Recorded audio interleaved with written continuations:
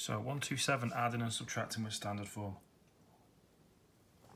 So I think these are probably the hardest part of standard form.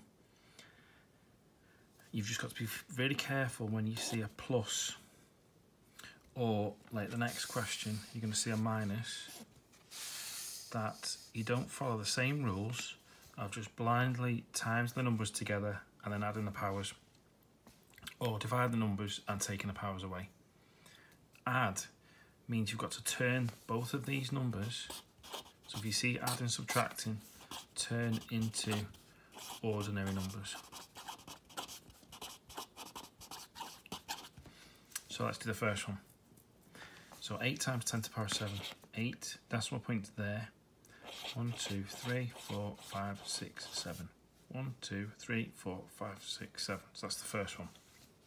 To that I'm adding 6 times 10 to the power 5. So I'm going to have a 6 and then 5 zeros. 1, 2, 3, 4, 5 and 6. So check it. Decimal points there. 1, 2, 3, 4, 5. So you'll notice I've lined them up so that I can do an addition using the column. So 0, 0, 0, 0, 0, 6, 0, 8. So that's the same as those two added together. I've done the first part. These are normally 2 marks at GCSE. First mark for adding them and getting a number, and then the second part for making sure that you do it into standard form. So how do we turn this to standard form? 8.06, because you want a number between 1 and 10. And then 1, 2, 3, 4, 5, 6, 7. Just check that again. 1, 2, 3, 4, 5, 6, 7.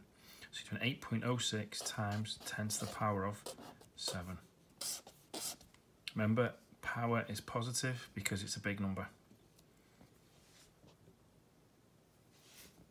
Okay, second one. This time you got minuses.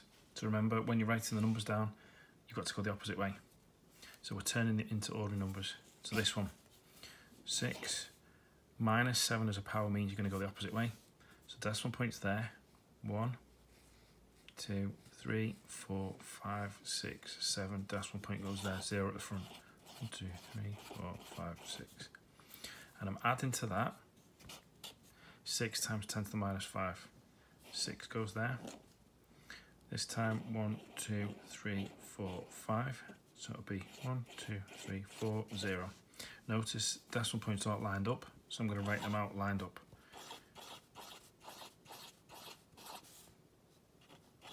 And the second one, 4 zeros, and 6 goes there. And I'm adding.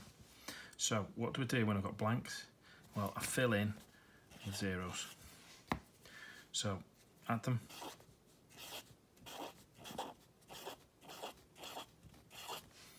Okay, so then turn it to standard form again, so that'll be a mark, second mark for standard form.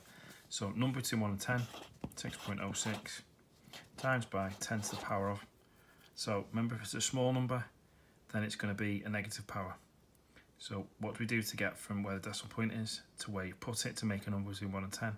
1, 2, 3, 4, 5. So this is going to be minus 5 as a power. And finally, negative powers, a takeaway in between. These are a little bit trickier. So again, first thing, as we did before, we got to turn into an ordinary number. So we're turning this to an ordinary number. 7, decimal points there, 1, 2, 3. So 1, 2, 3. Decimal point in, 2 zeros, 0 at the front. And then minus, then this one into ordinary number. So we're going to have a 4. I'm going to go back 5. 1, 2, 3, 4, 5. Okay, so we've done a lot of practice on that. Most of you are getting them right. If you're still stuck on converting to ordinary numbers and standard form, please go back and have a go at clip 1, 2, 2 and 1, 2, 3 again. So again, decimal points aren't lined up. So 0.007, line them up.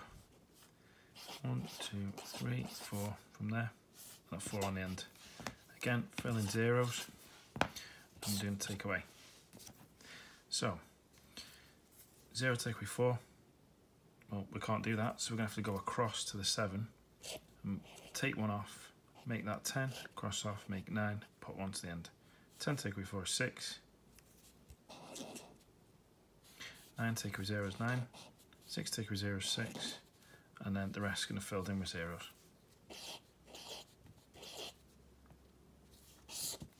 First part done, 1 mark. Second mark is to change to standard form.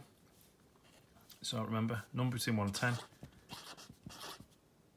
Where do you put the decimal point? We've gone 1, 2, 3 times 10 minus 3. That's done. If you don't get that first time, try the clip again. Watch the clip again, because remember what I said, these are probably the hardest ones. Okay, your turn to have a go.